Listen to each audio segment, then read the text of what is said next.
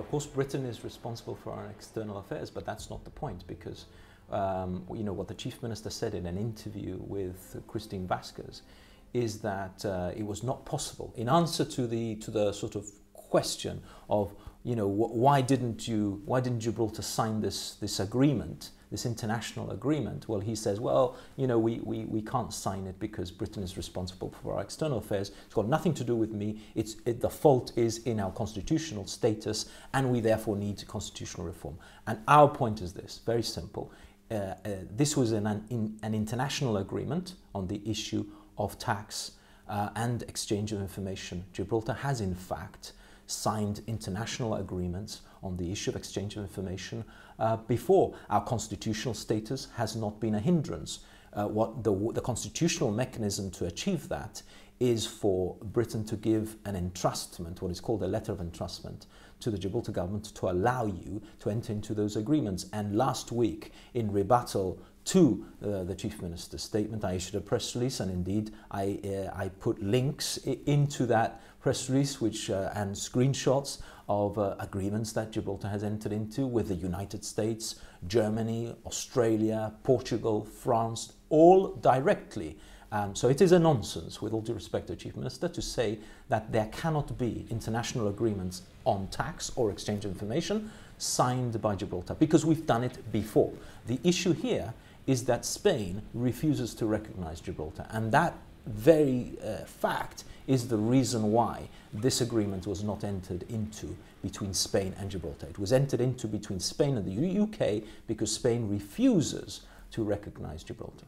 Now, I know that you've covered this point before, but the Chief Minister argues that the mere existence and fact that the tax treaty is in place is Spain, to some extent, recognizing Gibraltar's jurisdiction. Well, I mean, again, it's a really warped kind of logic, because just because there is an agreement which reaches into our tax laws or changes the dynamics of tax does not mean that they've recognized the competence or indeed the ability of Gibraltar to enter into agreements. That it's in the reverse is so for the reason that I've just indicated. The fact is that this agreement is intrusive and it's harmful. That has been our line from the very beginning, that this agreement was signed, and we don't result from that fact. Indeed, a lot of the arguments that were put by the Spanish minister who presented the government's position in the Spanish Cortes makes clear that they view it as a weapon to hit Gibraltar, and again the old tired arguments of fraud and criminality and money laundering are all hurled at Gibraltar as usual. You have said that there is a mechanism by which Gibraltar can sign tax information exchange agreements with other countries such as America and Germany, but this is a tax treaty. That is, I suppose, a different type of document. This is the first such treaty about Gibraltar between the UK and Spain that has been signed since the Treaty of Utrecht. Is there something of value there? It's important not to get sidetracked by red herrings. If you look at the front page of this agreement, it is called an international agreement. There's nothing to suggest in the form of it that it is a treaty. It is an international agreement in the same way as the agreements with the United States, Portugal, France, and Germany are international agreements. Those agreements, the ones that I've just mentioned, are on tax information exchange. The agreement with Spain is both on fiscal issues and also on information exchange. This is about form, and you can enter into international agreements of whatever nature as long as you have a constitutional entrustment letter that allows you the ability to do so. The government of Bermuda sign regular agreements across a variety of fields, not just in tax or information exchange. They do so in relation to tourism or anything else with other governments of the world. They do so under letters of entrustment. That is not a hindrance to entering into international agreements. And the reason that this agreement, I repeat, was not signed by Gibraltar is because Spain does not recognize Gibraltar. You have repeatedly criticised this agreement as not being good for Gibraltar. The Chief Minister has said that if there's nothing for people to hide, then we shouldn't fear transparency. Well, again, it's a red herring. I mean, of course we don't fear transparency, and indeed cooperation and so on with any international, with any nation. There's no issue with that.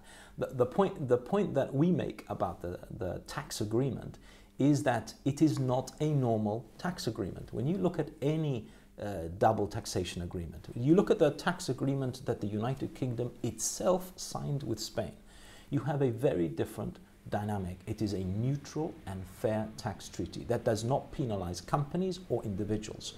The tax agreement that has been signed with Spain in relation to Gibraltar is not of that type. It is intrusive and harmful. It is completely different. When you put these two agreements side by side, and we're going to have a full debate when we have our motion debated at the end of the month in Parliament, when you put this agreement that the Gibraltar government has been willing to consent should be entered into on behalf of Gibraltar, it is entirely different to what is a neutral and fair tax agreement with another nation that is entered into normally on an OECD model. It is completely different. This penalizes Gibraltarians. Even when they return to their homeland, they are still treated as tax residents of Spain for 4 years if they have been living there.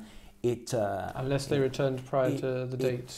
It does not. Yes, it does not treat companies as resident for tax purposes on a normal basis. I mean, normally, when you look at the UK-Spain agreement, a company is taxed depending on whether it has a permanent residence in a particular country. So if it would be taxed in Spain, if it's management and control, if it is permanently resident in Spain. Here, if the shareholders of the company are living in Spain, even if the company has no activity whatsoever in Spain and has all its activity in Gibraltar, it can be subject to the Spanish tax system and presumptions and the adverse presumptions.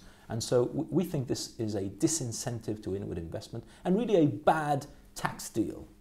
If we were to accept your position on the agreement, could it still be the case that it was the right thing to do in the context of the Brexit process and what it might have allowed Gibraltar to continue doing in that process, or to avoid, for example, a hard Brexit without being part of the withdrawal agreement and being in this transition period now? Well, let's be clear. The government has never sold this tax agreement to people on the basis that we don't think it's a good deal, but we have to enter into it because it's the price to obtain certain things in the context of the withdrawal agreement. That's not their position. Their position is this was not a price, this was a good deal. And what we're saying is this is quite clearly, when you analyze it properly, a very bad deal for Gibraltar. It does not deal with the fiscal issues like a normal tax agreement would, and we see no basis for it. If the government's position is that this was the price for having the withdrawal agreement extended to Gibraltar, well, then it should say so. But that would be different to the way that they have argued it for 2 years. And you're saying it's a bad deal. Have you got any sort of estimation of what the financial cost could be? No, it's impossible to do that because the effect of it is simply to penalize local people, create presumptions, adverse presumptions, change the fiscal dynamics, and also is a disincentive to inward investment. So it's impossible to prove what kind of business you would have done had the treaty not been there. But very clearly, it's going to operate as a disincentive for anyone to establish business in Gibraltar in the way that we have become accustomed to. Taking all things into consideration, do you think that Gibraltar is going to be poorer and worse off as a result of this agreement? Well, we are certainly going to be affected by the agreement. And it's impossible to say how negative an effect it will have on the economy. But we've got to analyze it. Our analysis has to be on the basis of you know, is this a good or bad deal for Gibraltar? We take the view very clearly it's a bad deal. We've been consistent in our position. We think it should not have been entered into in this form, and it should be replaced by what is a more standard version tax agreement. Leader of the opposition, Keith Azopardi, thanks for your time.